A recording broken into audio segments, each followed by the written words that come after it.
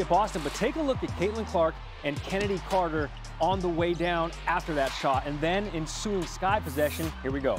It was, without a doubt, one of the most talked about topics in the past couple of days. While basketball is a physical sport by nature, intentional body checks are still frowned upon, and most of the time result in a foul. For Caitlin Clark, just respond, come down, let your play do the talking. It is what it is. It is what it is, I guess. I don't know. So who is Caitlin Clark? She is considered to be one of the greatest players in the history of women's college basketball, especially known for her scoring. As a guard for the University of Iowa in 2024, the 22-year-old player became the all-time leading scorer in NCAA basketball, surpassing Pete Maravich's record of 3,667 points.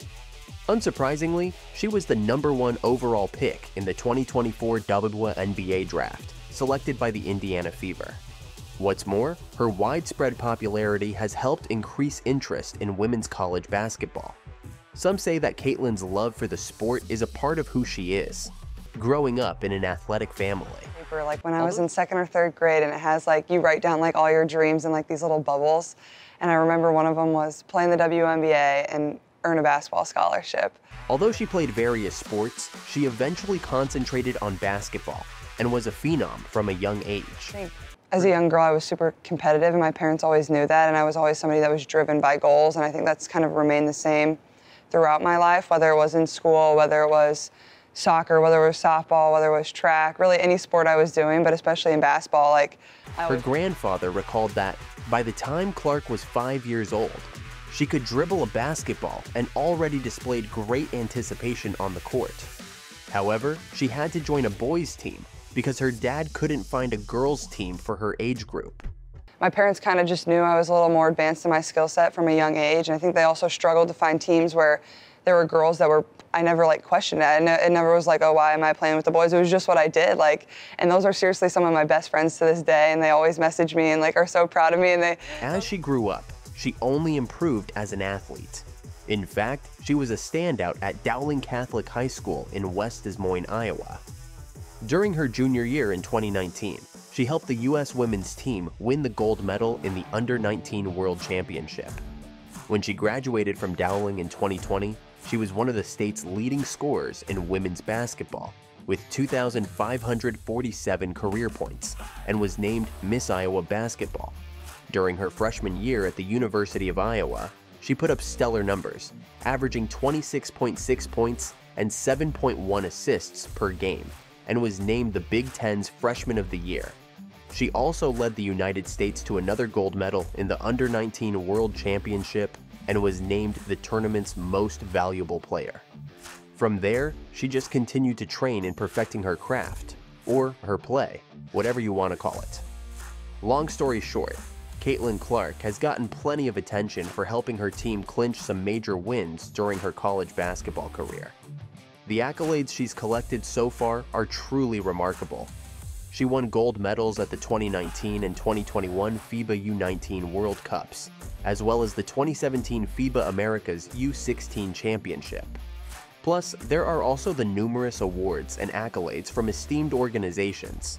Her trophy case includes titles like ESPN and Associated Press National Player of the Year, reflecting her dominance in women's college basketball.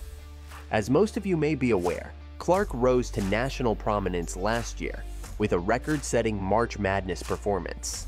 She became the first player to record a triple-double with 40 or more points in tournament history, men's or women's, and led Iowa to the national championship game against LSU. That momentum carried over into 2024, as Clark passed current WNBA players Kelsey Plum and Maravich on their respective scoring lists, and now has 3,900 career points.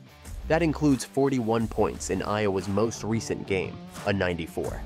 87 Elite 8 victory in a heated rematch with LSU. Naturally, it wasn't all record-breaking games for her. A couple of days ago, her name was splashed everywhere. Okay, that's an exaggeration, but really, her name was in the headlines of countless news sites. But not because of her performance in a game. Instead, the level of physicality she has faced during the first handful of games of her rookie WNBA season has been a hot topic. Before you jump to conclusions and start jumping, know that Caitlin is well aware that basketball is a physical game. It is what it is. You know, I feel like I'm just at the point where you accept it and don't retaliate. Like, you know, just let them hit you, be what it is. Don't let it get inside your head. And know it's coming. I think at this point, like, I know I'm going to take a couple hard shots a game, and that's what it is, she said, before adding. And that's what it is. Just stay in the game and stay in what's important. As you may have noticed in the video earlier, Caitlin received an unwarranted hip check from a Sky player.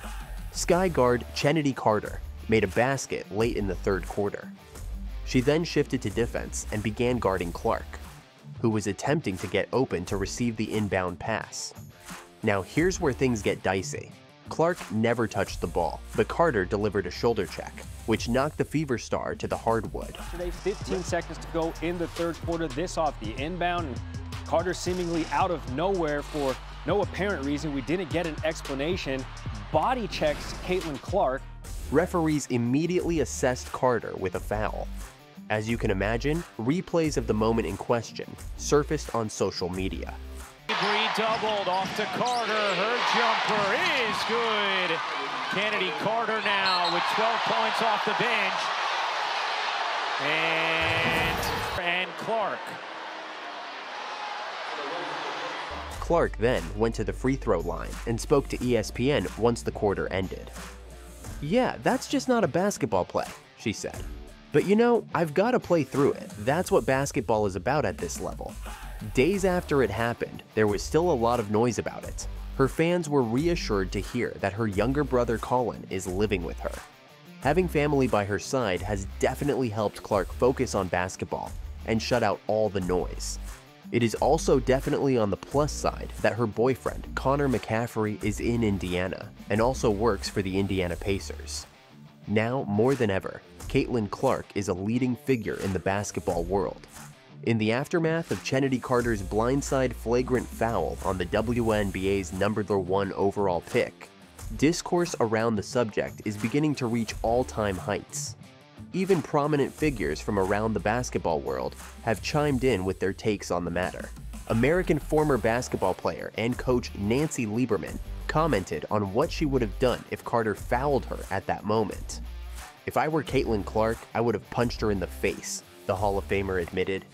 If I were Caitlin Clark, I would have punched her in the face. But I'm from New York, and I would have told her to yeah. And that would actually cure the problem, because I've known Kennedy since she was in high school here in Dallas. She's a tough kid. She's a really good basketball player. She's going to come after you because she's very physical. Meanwhile, Indiana Fever legend Tamika Catchings said the WNBA has to do a better job of protecting its players. In an interview with USA Today, the retired professional basketball player called Carter's foul a cheap shot. She also said that it was up to the league to do more to protect players from things like that. "The cheap shot, I don't agree with that, I don't agree with that. Especially that's where injuries happen," she said. The fact that the referees didn't take the time within the game to go and look at it, I was really surprised. I was at the game. I was really surprised that they didn't look at it and that they just kept it moving. That's not a basketball play. Longtime UConn women's basketball coach Gino Auriemma, on the other hand, thinks that the Indiana Fever rookie has been targeted so far during her rookie season in the WNBA. Is she facing the rookie challenge, the rookie hardships that are inherent with being a rookie? Yes, Auriemma said via ESPN's Michael Vopel. She's also being targeted. Tennis legend Martina Navratilova has come out in support of Clark and urged other WNBA players to treat her with a lot more respect than they currently are. The sentiment is echoed by more athletes, and not just those in the basketball space. Watch the other goings-on in sports here.